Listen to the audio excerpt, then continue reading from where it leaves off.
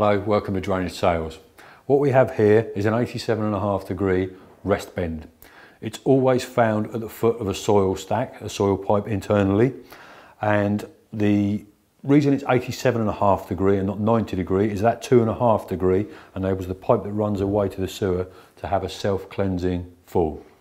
Now this bend differs from a standard double socket bend in two distinct ways. One, it has this moulded foot on the bottom to support it during installation. In the old days that would have been a brick cut in half wedged underneath, so that's technology for you.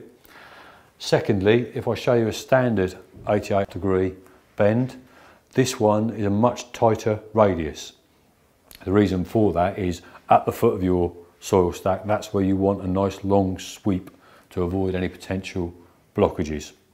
As always, there's loads more information on our website, so if you get the chance, please do take a look.